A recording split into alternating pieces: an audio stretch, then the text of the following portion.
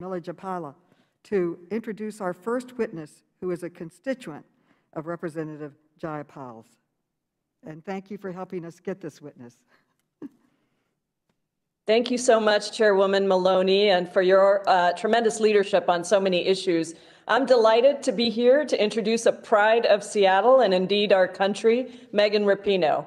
Ms. Rapinoe is helping to redefine the role of leadership in professional sports. She is a soccer superstar and a fierce activist. We all remember that remarkable moment when the crowd began chanting equal pay instead of USA after Ms. Rapinoe and her teammates on the U.S. women's national team won their second consecutive World Cup championship in 2019. Ms. Rapinoe is one of the most accomplished soccer players in the world. She is an Olympic gold medalist, and she's won 2 World Cup championships. She uses every opportunity to advocate for causes she cares deeply about, from social and racial justice and LGBTQ rights to equal pay. Ms. Rapinoe is dedicated to fighting for the rights of all athletes to work in a country and a world where economic, racial, and gender justice yields equal pay, dignity, and respect. Megan, we are so very proud not only of your remarkable talents and achievements, but for your willingness to use your platform to fight for equality for all of us. Thank you for all you do, and I look forward to hearing your testimony today. Thank you. After Ms. Rapinoe, we will hear from Ajin Pu, who is the Executive Director of the National Domestic Workers Alliance. Next, we will hear from Kara Habula Karolis, who is the Executive Director of the Hawaii State Commission on the Status of Women. She is also testifying from Hawaii, where it is a little after 3:30 a.m. in the morning, so we thank her for her sacrifice. Next, we will hear from Patrice Onwunka, who is the Director of the Center for Economic Opportunity. Last but not least, we will hear from Dr. C. Nicole Mason, who is the President and CEO of the Institute for Women's Policy Research.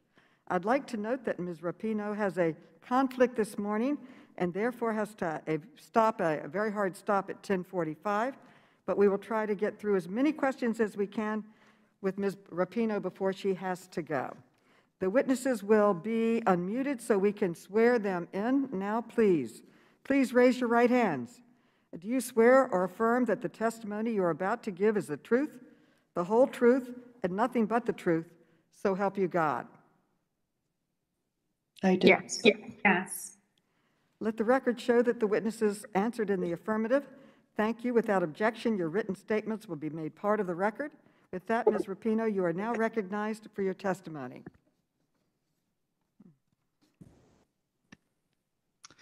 Thank you, Chairwoman Maloney, and thank you, Representative Jayapal from the great state of Washington for such a warm welcome. And thank you, everyone, for having me here today. It is an honor to be here in front of you. It's probably no surprise, but equal pay and equality in general is a deep and personal passion of mine. And what we've learned and what we continue to learn is that there's no level of status and there's no accomplishment or power that will protect you from the clutches of inequality. One cannot simply outperform inequality or be excellent enough to escape discrimination of any kind. And I'm here today because I know firsthand that this is true. We're so often told in this country that if you just work hard and continue to achieve, you will be rewarded, and rewarded fairly. It's the promise of the American dream, but that promise has not been for everyone. The United States women's national team has won 4 World Cup championships. We've won 4 Olympic gold medals on behalf of this great country. We've filled stadiums, we've broken viewing records, we've sold out our jerseys, all the popular metrics by which we are judged. And yet, despite all of this, we're still paid less than our male counterparts. For each trophy, of which there are many, for each win, for each tie, for each time we play, less.